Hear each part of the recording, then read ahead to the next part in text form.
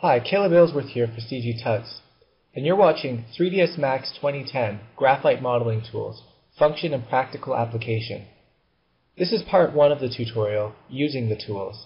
The software that we'll be using is 3ds Max 2010, and our focus will be on an overview of the graphite and freeform modeling tools, and also how to use each one of their functions. Okay, so here we are in 3D Studio Max, and the first thing that I'm going to want to do is open up my graphite modeling tools. I have them already open here, but if you don't have them open, then all you're going to want to do is go up to your Tools menu here and check off Graphite Modeling Tools down at the bottom. Once you have them open, it may look like this. This is just where the panel is completely collapsed. So what I usually like to do is I like to open it right up so I can show the full ribbon. You can see the little hot box there. It says Show Full Ribbon. So I'm just going to click on this arrow, and that's going to open up this ribbon across the top here, which is the ribbon for all of the graphite modeling tools. So first thing is there's this little icon right here. It says Toggle Command Panel. That's basically the normal panel that we're all used to with all of our modifiers and our various different tools and options off to the right here. So at any time we can just click this button in the graphite modeling tools and we can toggle that on and off. So I'm going to keep it on for now. Later on though, I'm probably going to hide it altogether so we can just focus on the graphite modeling tools. So that being said, for the purposes of this tutorial, what we're going to be doing is we're going to be looking at the majority of the graphite modeling tools in Max 2010 that I find to be very useful on a day-to-day basis. There's a lot of tools here, especially you can see we've got 3 tabs here. We've got graphite modeling tools, freeform, and selection. For today, because of the scope of the tutorial, we're mostly going to be looking at graphite modeling tools and a few of the freeform tools. We won't be looking at selection at all because we just don't have time for it. So the other thing that I think I should mention before we get started is that a lot of the tools in this graphite panel are repeats of some of the tools that we can find over here, some of the various different buttons and options, especially when it comes to the selection buttons and sub-object selection and a few of the various different operations and functions. A lot of them are repeats of things that we can find over here in our right-hand panel. So if we come across those, I'll mention them. I'll quickly maybe demo how they're used, just so you can see which ones they're a repeat of. But I won't go into too much detail about how to use them because they've already existed in this software for many versions in the past. The ones I'm really going to be spending some time on are going to be the ones that are brand new and ones that I find will be very useful and big time savers on a day-to-day basis. So without talking too long here, why don't we just get started? So first thing I'm going to do is I'm just going to throw a cylinder down here in the middle of my file, in the middle of my world space, sorry. And for the purposes of this tutorial, most of the time I'm just going to be working on this cylinder, showing you how to use some of these various different functions in the graphite modeling tools. Okay, so there we go. Got a nice cylinder. So the first thing that you need to do, you'll notice that there's no tools at all in this ribbon. It looks very empty. That's because I don't have any editable polys selected. In order to use the graphite modeling tools, your object has to be an editable poly. So there's a couple ways we can change an object into an editable poly. Right now this is still a primitive object, and I can still edit its properties here. So one of the ways is to right-click and go Convert to Editable Poly. That's the old-fashioned way. But built right into the graphite modeling tools, you have 2 options here. You have Convert to Poly, which will automatically convert your object to an editable poly. And if I undo that, you also have Apply Edit Poly Mod, which applies an editable poly modifier, which can also be found up here under your modifiers list, but it takes a lot longer. Most of the time for me, I prefer to just go right ahead and convert it to a poly instead of applying a modifier. Now, also under this panel, we have a couple of other things here. We have generate topology and symmetry tools. I'm not going to show you generate topology. I find it to be really gimmicky. All it does is generate some various different sort of polygonal patterns across the surface of your object. They're presets, and I don't find them to be very useful at all. The other one is symmetry tools, which could be very useful. These tools, what they do is they allow you to create symmetrical objects when using a standard symmetry modifier is not an option. One of these situations might be for doing blend shapes with characters, but again, that's sort of out of the scope of this tutorial, so I won't really be demoing those tools today. Next up, what we have here is we have our selection options. We have vertex selection, edge selection, border selection, polygon selection, and element selection. These are identical to the old-fashioned selection options in the right-hand panel over here. So I won't go into those into too much detail. The next thing that we have here along the list is if we go into one of these selection modes, we have these other buttons under here. Now this is a preview option. This is something that I have seen in Maya, but I don't believe was previously in Max at all. All it does is it allows you to preview your selection before you select it. You can see this little yellow cursor moving around on top of the model, and then when I finally click on it, I actually make my selection.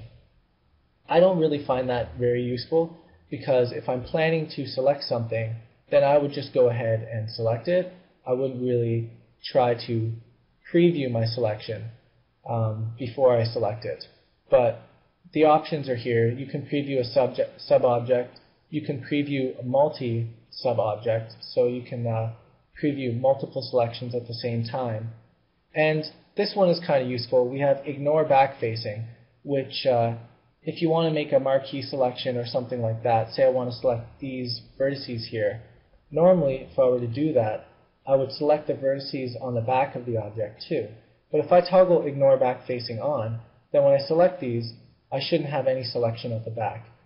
Basically what it does is any of the sub-object or sub-elements on the opposite side of your model that are eclipsed by the silhouette of the model will not be selected. So that allows you to marquee select various elements on the front of your object without selecting their counterparts on the back of the object. That's a very useful button. Once again, it did exist over here, and as you can see, it's checked off. But we just have a quick hot button for it up here on our shelf. And we also have a quick hot button for soft selection, which I like as well. Soft selection basically just allows you to select surrounding sub-elements of whatever selection that you have. So if you select a face, then it will actually move the other sub-elements, the other faces around it, or adjacent to it, with a varying degree of fall-off. And normally, the soft selection options are over here in your panel on the right-hand side, and this is the area where you can go ahead and adjust the level of fall-off and the other various details. But once again, since that existed in the past, I won't show it too much for this tutorial. So next up, what we have is the toggle command panel, which I showed you already. Then we have this little useful button. This button I think is pretty neat. It's called pin stack. Now what that will allow you to do is it will allow you to save your place within your modifier stack if you deselect your object and go over to edit another object. I find this very useful when I'm doing sub-D modeling, because normally if you were to apply, say, a turbo smooth modifier onto your object, and then you were to select away from it and try to select another object, what would happen is you would end up losing the view or the effect of the low poly version of the object. But where that can cause problems is, say I had my sub-D cylinder here, and then what I wanted to do was I wanted to model another object, an extension of that, but eventually I wanted to weld it in to the low poly version. and match it up so that I could weld the vertices in and have it as an extension of this version of the object. If I wanted to do that in the past, as soon as I go away to work on my other piece of the object and tweak the verts and move them around and stuff, what I'm going to see is I'm going to see the result of the sub-D version of my cylinder here. And that makes it very difficult to match this low poly version up to the low poly version of my sub-D cylinder. So then what I can do here with this pin stack is I can go down to edit poly within my stack away from the turbo smooth modifier, and I can hit pin stack, and now if I go over and I select this object, voila, you don't see the result of the turbo smooth modifier. All you see is my low poly version of my sub-D cylinder. So now, easily enough, I can just go ahead and I can convert this box to an editable poly, and if I wanted to, pardon me, I need to go and pin my stack again. Then I can easily select elements of this object, this box, and position it around or move it around, and I won't have to see the end result of my sub-D cylinder. Then if I turn it off again, and I go back to this object, what you're going to see is the sub-D cylinder returning. Now I'm just going to delete that modifier, delete this cube, and move on. So next up we have show end result. Again, this is the exact same as this button over here. It just shows you the end result of all of the modifiers in your modifier stack. Moving along, we have a few UV options. I'm not going to show these today. They're fairly simple. One of them is preserve UVs, which basically just allows you to move or slide sub-elements of your object around and preserve the effects of the UV so that you don't end up stretching your UV coordinates when you move it. The other one is quite the opposite of that.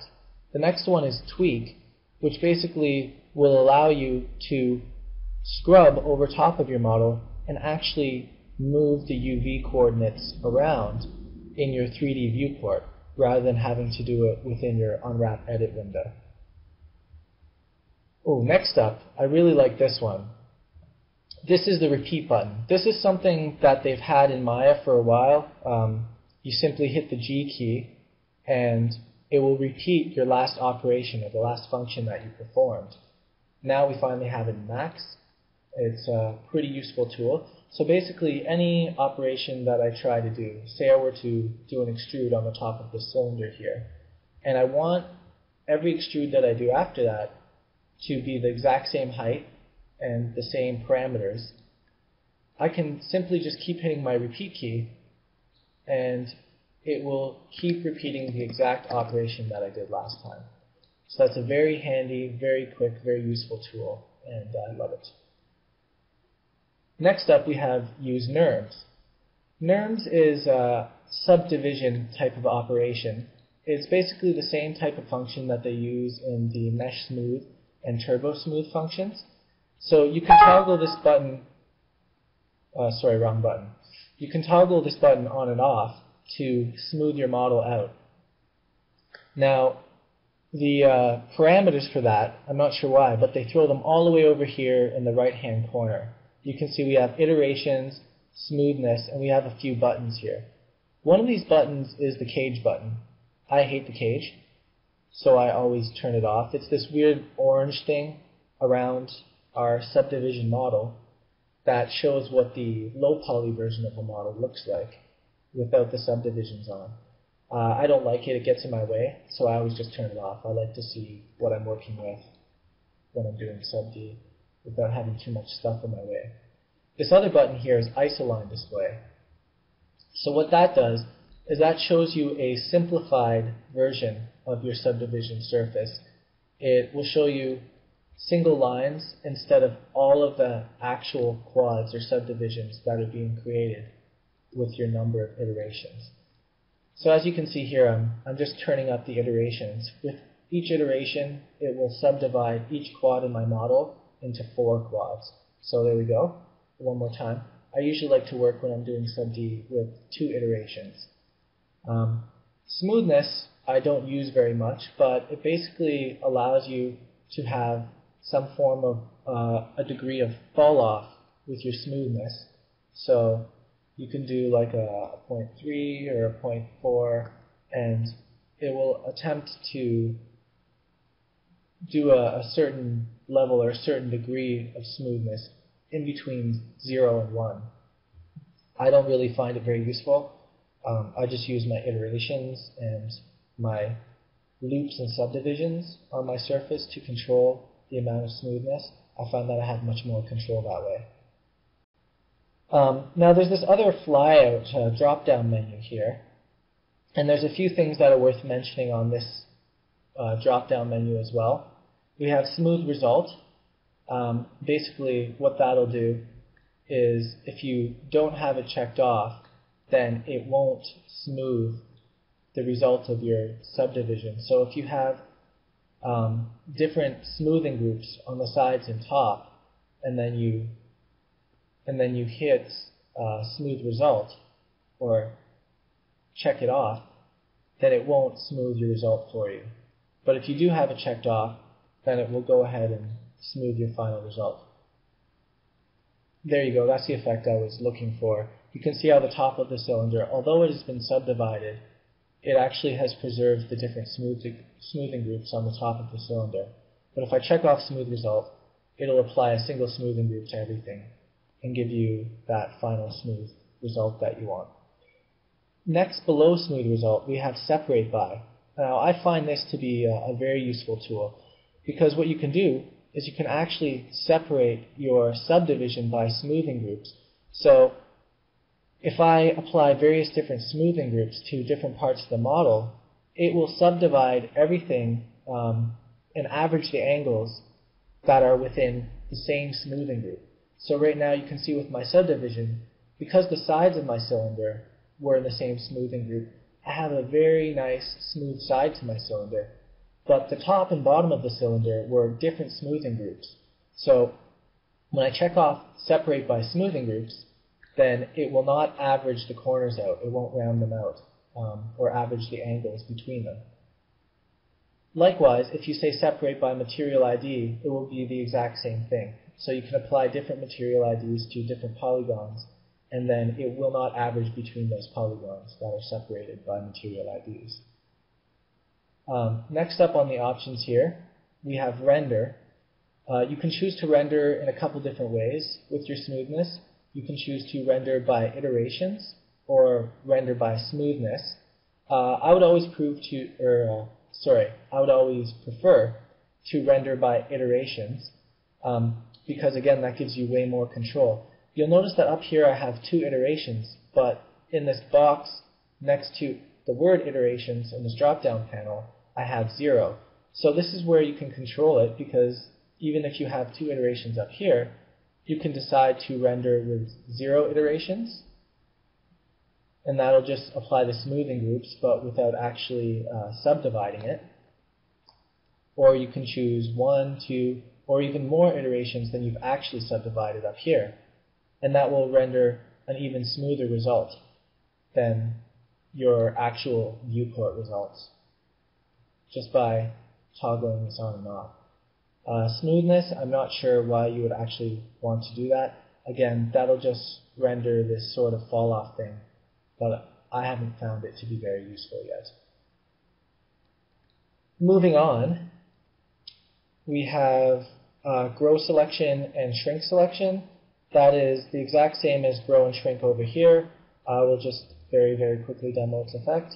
Select a polygon, press grow, will select adjacent polygons to your selection. Shrink will go backwards from that and deselect all the surrounding or outside polygons of your selection. Next up, we have loop selection options. These loop tools can be very useful. So basically, the first one is just loop. It's the exact same as the loop button over on your right-hand side. but there's another one here that says loop cylinder ends. This one is very useful. And also, I should mention, in the Graphite modeling panel, you have this little arrow next to it, which will open up your options. Holding Shift and clicking on the main button performs the exact same function as clicking this little arrow to the side of the button. So that's just a faster way to do it. I prefer to do it that way. Now, previously, if we wanted to select a loop around the end of a cylinder that had not been triangulated, in Mac's default cylinders don't get triangulated. You actually have to go in and manually triangulate the tops of them. Previously, that caused a problem with selecting a loop around the end of a cylinder. So say I wanted to select the loop of this cylinder around the top and chamfer it so I could get a bevel on the corner. If I wanted to do that, I couldn't do it by pressing this loop button. I would have to do some hacky method of it by, say, selecting the face and then holding Control and going to edge mode. And then that would allow me to select the loop around the cap of the cylinder. That's sort of a hacky way of doing it. But if I just wanted to go in edge mode, select one edge, and hit loop, like on the side here, I could not do that. So this button here, loop cylinder ends, allows you to do that. So by simply holding Shift and clicking on this button, I can now select the entire loop on my cylinder end. And then if I want to chamfer it or something, I can go ahead and do that easily and quickly. Next up, we have grow loop and shrink loop. Grow loop is this button with the plus sign on it. What that does is it allows you to sequentially extend your loop. So rather than selecting an entire loop all around the entire object, what you can do is select one edge in a loop and then hit the plus button, and step by step it will grow your loop. Again, the minus will shrink your loop sequentially from adjacent edges or segments. Then we have loop mode. I like this one because it's very quick. Rather than selecting an edge and then hitting loop and selecting an edge and hitting loop, you can just select an edge with loop mode on and it will select the entire loop. And you can do it with Control and select a group or cluster of loops quickly and easily by using loop mode. Next up, we have dot loop. Now, dot loop is a really cool function. I think there are almost endless uses for this. It's really great when it comes to trying to optimize an object. So I really, really love this tool. Basically, what you can do is you can select loops that are not continuous. You don't have to select an entire loop. You can select every other segment in a loop. You can select every third segment in a loop. It's totally up to you. And the easiest way to do this, actually the only way, is by using this dot loop button, rather than by manually going in and selecting every other one. So all you have to do is select one edge and hit the dot loop button. And as you can see, right now, it's selected every third edge in this edge loop. Again, you can do that to the entire cylinder if you wanted, quite easily. And then you can convert your selection to, say, faces, and then extrude. And as you can see, the opportunities are really endless, because in the past, I would have actually had to go in and manually select those before I hit extrude. But now I can just do it with the click of a button. If you want to modify the gap or the number of spaces in between each edge that gets selected, to do that, you just go down here in this drop-down menu, and it says dot gap. Right now I have dot gap set to 2. If I turn it to 1, then it will select every other edge. And if I turn it up to 3, then it will select every fourth edge. It'll put three edges in the gap before it selects the next one. So as you can see right now, I only have these 2 edges selected, and every 3 ones in between have been skipped. Moving on, we have the ring tools. Ring tools are the exact same as the loop tools. This is the standard ring option. Then we have the grow ring, which is just like the grow loop. Hit plus and it grows your ring selection sequentially. Hit minus and it subtracts your ring selection. Ring mode, turned on, will select entire rings simply by clicking one edge. And dot ring does the exact same thing as dot loop, which is by hitting it. Using the dot gap settings, it will select only one edge in every certain number around the ring of the object. One extremely useful function for that I found is to remove geometry when optimizing a model. So as you can see, I've gone and turned my dot gap down to 1. So now if I hit dot ring, it selects every other edge, and then I can easily just go and hit loop. And now I have every other edge loop selected, just like that. And then if I just want to quickly remove it, bam, I've just cut the number of polygons or sides in my cylinder down to half in an extremely quick fashion. So very useful tools. There's a few other tools in here. I don't find them useful at all. Similar, basically what that does is it selects similar selection types with various different options. So basically, if I hit that similar button with this selected, it will try to select all the polygons that have a similar shape or surface area to this polygon, which is basically all of them, because they're the exact same. Outline is the same kind of a thing. You just make a selection, and then it will select an outline around that selection. Again, I can't really see too many uses for that, so I think it's just kind of gimmicky. Won't go too far into that one. Moving on through our list here, we have Quick Slice. This one's kind of cool. I haven't really found too much of a use for it yet, but basically it allows you to make a really quick cut through your object, and that cut will go all the way around the object, and it does it based on your viewport. So whatever kind of view you're in, be it perspective or orthographic, it will just do a slice through your model perpendicular to your view plane. Kind of cool. Haven't really used it too much, but I think it's kind of neat. Cut is the good old cut tool that we're all used to. Point and click and cut topology across your model, or cut edges across your model. Good old standard cut tool. Swift loop, extremely useful. One of my favorite tools. This tool exists in Maya. I'm glad they brought it into Max now. Basically, as you can see, you drag over the model and it shows you a preview of an edge loop going around your model. Click and it applies the edge loop. Extremely useful tool for sub-D modeling, or for just adding a nice topology into your model and keeping a good flow with your edge loops. Very useful tool in hard surface modeling. I can't stress that enough. So I suggest you become comfortable with that. Next tool up is this tool called P-Connect, which is Paint Connect. This is like the single most useful multi-purpose tool for optimizing models, or basically in any kind of poly modeling. I've never seen a tool quite like this. It's an all-in-one tool. So I'll get right to it. Basically, it's called Paint Connect.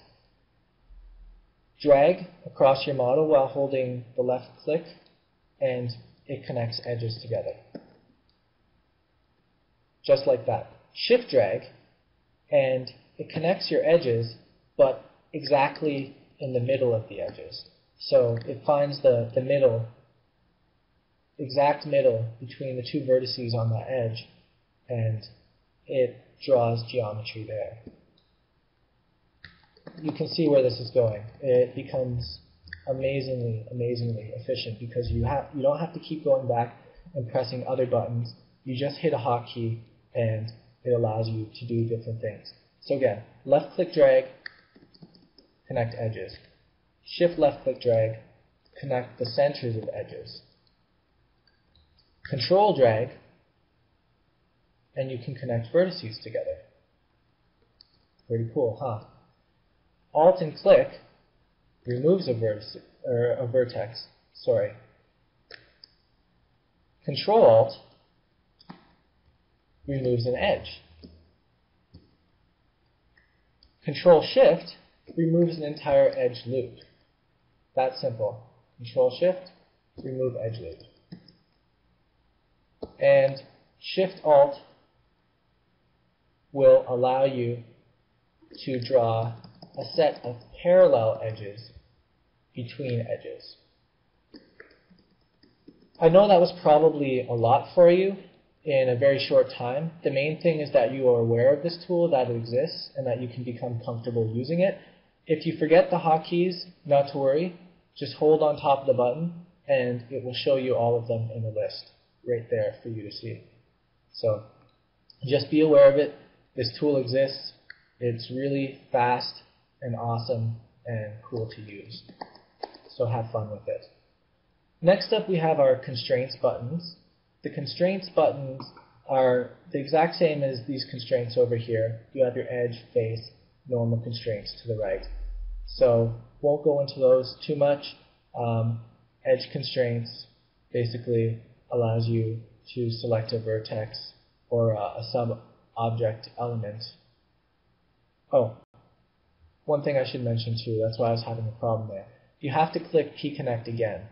That's the only problem with it. When you click it once, it remains active even if you switch to a different menu or a different sub-object selection mode. You have to click it again to exit the tool. So that's why I was having some problems there.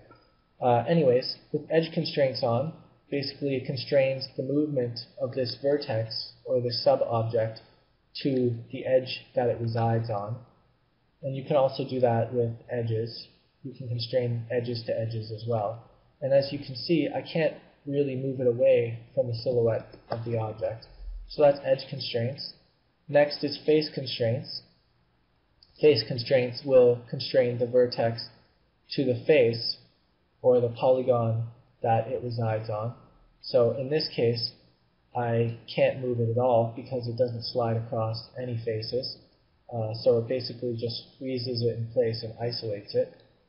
If I had a vertex in a face, I could slide it across the face using the face constraints. And then the next is constraint to normal, and that one will allow you to constrain the movement or a translation of an object based on its face normal. I don't use that one a lot because as you can see, you get some really strange kind of wonky results. It's like trying to scale my polygon when I'm trying to move it, so that's very strange. I don't use it very often.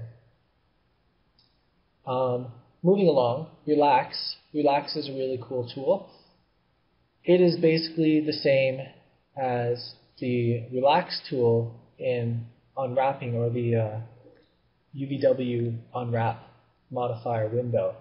So basically, you can hit this Relax tool, or you can bring up the Relax settings, and what it will do is it will try to average the vertices between their surrounding vertices and just relax the topology out a little bit. So as you can see, it's now trying to move these vertices in towards the back-facing vertices that were selected. If I had ignore back-facing on and I tried to relax these vertices, then it would basically just relax them in towards each other ever so slightly. Just like relaxing your UVs using the Relax tool in the Unwrap UVW modifier. And then again, you have similar sort of options. You can hold your boundary points. You can just hold the outer points. You can change the amount of iterations or the relax amount. So again, all very interesting and useful tools. It's good if you sort of mess up your geometry. You kind of wonk it out a little bit by accident, and you want to try to relax it back to the way it was. So then you can just go and grab your Relax tool, and it'll start to average things out and just relax your model back to a somewhat normal position. After that, we have the attach button and the detach button. Those are the exact same as the attach and detach that we're all used to, where you can attach or detach objects from one another. So I won't try to get into those too much. We have the create button. This one is really cool. It's the same as create polygon tool before, where if you had a hole, you could click on a sequence of 3 or 4 vertices and create a polygon within that mesh, except they've added a new feature, where you can actually create a polygon in your viewport. I don't really try to do it in perspective because it doesn't understand and it creates some really weird stuff, but it's really good for just creating polygonal shapes in orthographic view. You can actually go and create a polygon in floating space, just like that, by drawing it in your viewport. And as you can see, it was done in sub-object mode, in polygon mode, so it's actually still part of my cylinder object. It's not a new object with a new name or anything. I've actually just drawn this polygon and created it as a part of this cylinder object.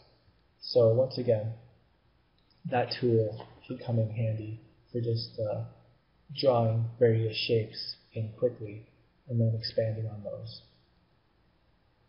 Next up, we have our mesh smooth and tessellate. These are just subdivision sort of options. So mesh smooth, I don't really use it too much. Again, you can separate it by materials or smoothing groups, and every single time you hit apply, it subdivides each quad into 4 more quads. I don't use that one very much because it basically applies it and collapses it down into your object, so you can't go back and edit it later. I would prefer to just use a turbo smooth modifier where you can toggle it on and off the results and delete it later on if you don't like what you got. You can always delete it, remove it, put it back on later. So I prefer a turbo smooth modifier or the NURMS, which you can toggle on and off. If you use mesh smooth or likewise with tessellate, it just applies it to your object and collapses it, and that's it. You can't really undo it. Now the difference between tessellate is that tessellate, you can choose to tessellate by edge, which does your standard sort of tessellation and subdivides things into quads, or you can choose to tessellate by face, which seems to tessellate things into these weird triangular formats. I haven't used it very much. I don't know why you would want to use it, because normally when you subdivide your model, you want to subdivide it into quads, not these strange prism snowflake-like effects. So I tend not to use it. You'll also notice that it automatically separates the object based on its smoothing groups, so that it will only tessellate the side geometry, and it will not tessellate it between the different smoothing groups, as a turbo smooth modifier or NURMS would do. The one cool feature it does have, although again I haven't found too much of a use for it, is it has this tension feature, which if you go negative, it will tend to pull the geometry that is creating inwards towards the center of the model, and if you give it a positive value, it will push that geometry that's creating outwards away from the center of the model. Kind of cool. You can get some neat effects with it, but again, kind of gimmicky. I don't know how functional it really is. Use displacement is a little complex, and we won't talk about that during this tutorial, maybe a later tutorial. Make a planar is sort of cool. It's the same as the Make Planar button over here in the Edit Geometry. Oops, I converted that to an editable mesh. I want to make it an editable poly here. So there was a Make Planar button over in the right-hand panel here. It can be useful. I've never really used it too much in a production environment or anything like that. But basically, if you have a selection of faces and they're kind of curving or they're getting a little wonky or something, and you want to flatten them out into a planar surface, you can just hit that make planar button, and it will do its best job to flatten them out again. I guess if you're adding a lot of topology and stuff and you find that your geometry is getting a little bit out of control and you want to flatten things out again, you can use that button. I tend to try and add topology as needed and adjust the lower levels of the topology before I start subdividing again. So I haven't found too much of a use for that button. The align tools are similar to the standard align tools up here, so I won't go into those very much. And these tools here are just the smoothing tools. Basically, it just affects how your object smooths. So you can hit the hard one to make every single polygon not smooth with the adjacent polygons. You can hit smooth, and that will smooth everything together. Or you can choose smooth 30, which will smooth to a 30-degree angle. So anything under 30 degrees will smooth with the adjacent polygons. Any angle over 30 degrees will not smooth. And again, they also have little flyout options where you can say smooth selected, hard selected, and smooth 30 selected. And that will only do it to the selected polygons. So that basically concludes the review of those tools under object mode. But we still have a little bit of distance to go here. We have to look at some tools that are specific to edge mode, vertex mode, and polygon mode. So first thing, let's take a look at some tools that are specific to the vertex mode. You'll notice that a lot of the tools that exist are the exact same. The grow selection and all these various different selection tools, the redo button, all of these things are identical. So I won't really discuss those. But there are a couple here that are unique to vertex mode. So I'll try to talk about those a little bit. So this one's kind of cool. Extrude vertex. Basically, you can just select a vertex and it will create an extrusion of that vertex, sort of a pyramid. So basically it chamfers the vertex out and then extrudes it and collapses the extruded surface into a pyramid shape. And you can control the base width of your extrusion too if you like. So you can scale it in or scale it out. Not a ton of uses for that, I don't think, but I can see a few applications. Maybe if you wanted to make some thorns or spikes coming out of things quickly, or just a quick way to inset a limb of some sort between your polygons. That would be a quick way to do it. Chamfer is good old chamfer that we all know, so I won't talk about it too much. Basically just turns that vertex into 4 vertices and creates a polygon in the center. The weld tool is the same weld tool that we're all familiar with, so you can make a selection of vertices and you can turn up the threshold and it will weld all your selected vertices together depending on how high you turn up your threshold. What I like about it is that there's a little option underneath the weld threshold that says number of vertices, and it shows you a before and after of how many vertices you had before you welded everything and how many afterwards. And it's interactive, so as you turn up the threshold, you can see how many vertices you're losing. Very useful, I think, that extra little option that they added. Remove is the same old remove button that we had before. Break. Break is kind of cool. What break does is it creates a new vertex for each polygon that's touching that vertex.